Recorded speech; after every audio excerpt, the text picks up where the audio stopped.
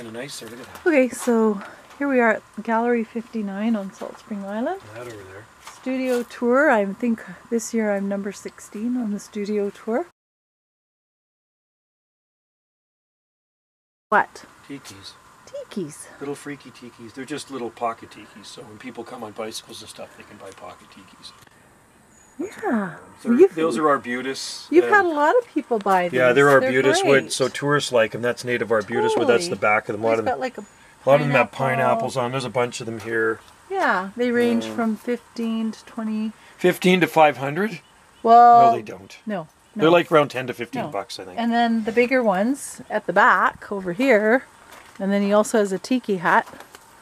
So these are just on the back of the little gallery, but Gallery 59. They all are different prices. Yep.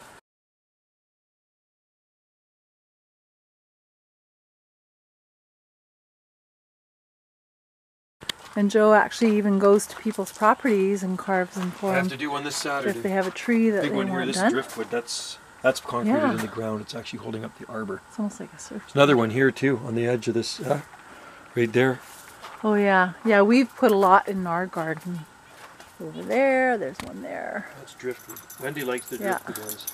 Here's a flower for my Wendy right here. I just grew this and picked it for you. So if you want an original Banana Joe Tiki, come visit us on Salt Spring Island.